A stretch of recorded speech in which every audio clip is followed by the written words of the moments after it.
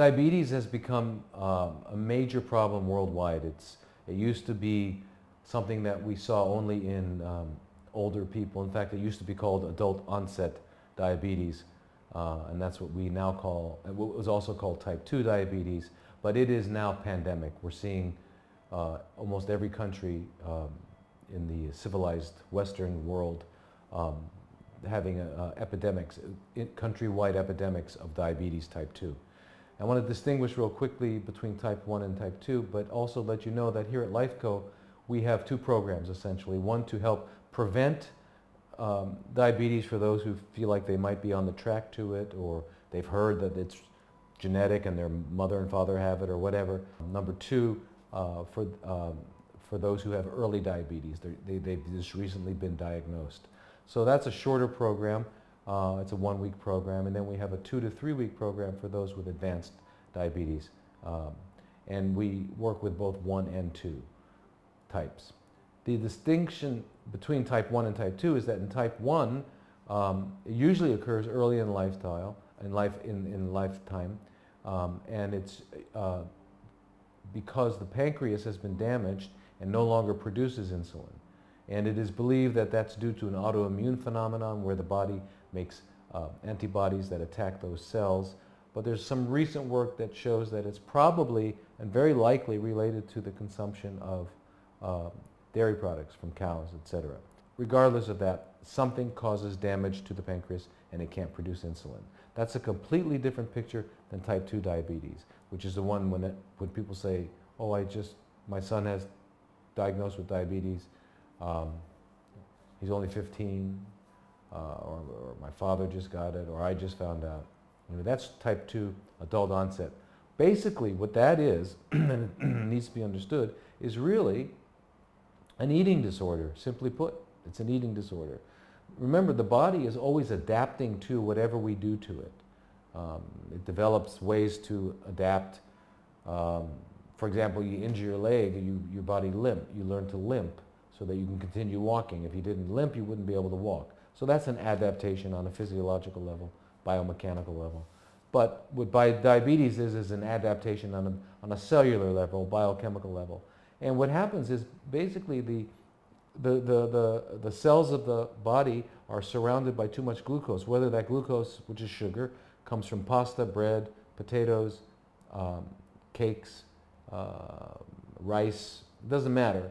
Whatever form, or candy or anything, whatever form it comes, sugar comes in, there's too much of it in the environment. The cell knows, it has wisdom that sugar is going to kill it. So the cell then responds by changing its insulin receptor status so it can't accept too much glucose anymore. We call that insulin resistance, which is usually what we call the early part or pre-diabetic, condition.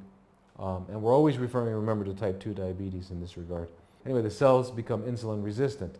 So the standard way of treating this is to give more insulin, or just take a pill that stimulates the pancreas to make more insulin. One way or another, it's like that. And then there's just lip service paid to diabetic diets, the kind of dietetic advice you get in hospitals and from standard dietitians. There was a very good film put out by Dr. Gabriel Cousins, where he took diabetics for a month down at his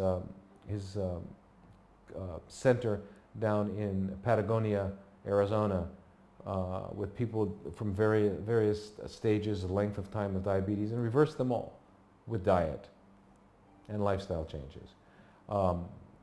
Those are exactly or very close to what we do. It can be totally reversed. It can be totally, you can now no longer have that diagnosis. You go back to your doctor, your hemoglobin A1C is normal, your fasting blood sugars are normal, and you're feeling great, and all that sort of thing. And all the complications that come from diabetes, which are quite severe. You lose your eyesight, you lose your kidney function, you go on dialysis, you start getting ulcers, and you lose your foot, and then you lose your leg. I mean, it's a very devastating. Not only that, it can damage the heart. The diabetics are known to get what they call silent heart attacks, and that is there are small parts in the heart where the small blood vessels are not feeding the heart, and so little parts, little pieces of the heart actually die, and they lose their function. So it's really a very devastating condition, and anyone who's had it for a while or knows someone who's had it for a while understands that.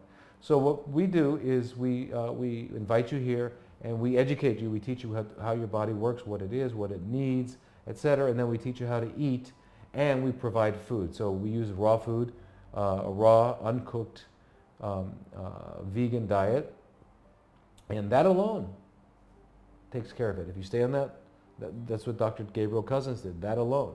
But in addition to that, what we find is that's very, very important is exercise.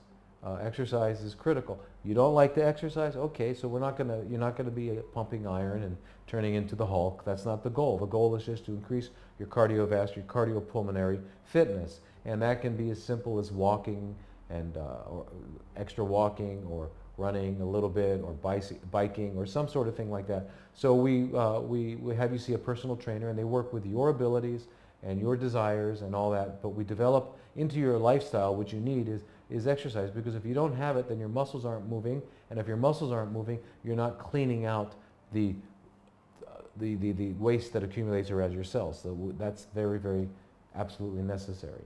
So we help you with your whole lifestyle. It includes, you can read in the brochure, but it includes massage, it includes lymphatic work, it includes colon hydrotherapy, etc. Those things are meant to clean out the garbage, to clean out the stuff that's accumulated over the years.